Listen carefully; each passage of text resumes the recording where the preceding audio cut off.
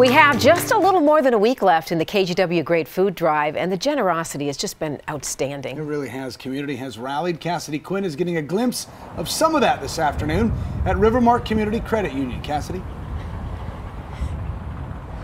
Yes, guys, as you probably know, Rivermark Community Credit Unions all around the Portland area. That's one of the places, and especially when you're out in the sun, it's a little windy. It's a beautiful day to do this here outside of the Rivermark on Hawthorne because, yes, this is one of the places, the many places that you can actually bring food and donate to the KGW Great Food Drive. So they have collected a lot of food here and at the other Rivermark locations all around town, and we have almost all of the food that they've collected so far from almost all those locations right here inside the door at their Hawthorne branch, so you guys can start bringing everything out. These are employees at this Rivermark location, and this is our KGW official Great Food Drive truck.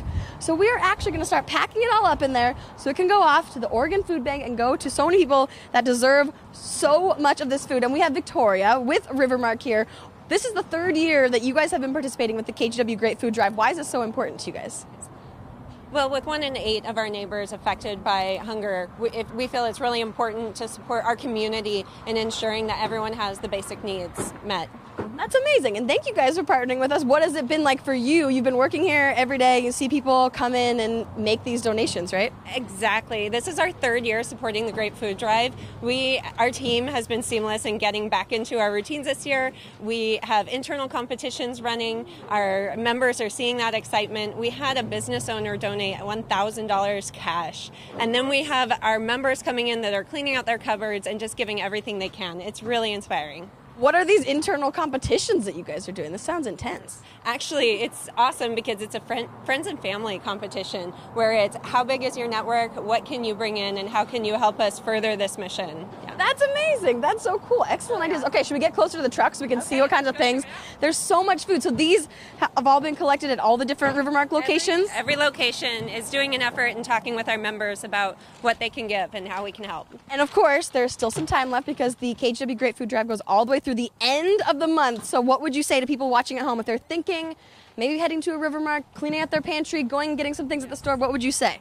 I would say we are blowing through our goals. We had a goal of 1 million. We blew through that. We've blown through our $1.5 million goal. We are on track for 2 million pounds of food, and we really need everyone's support to keep this running. Yeah, that is amazing. So yeah, like you said, the goal started out at 1 million.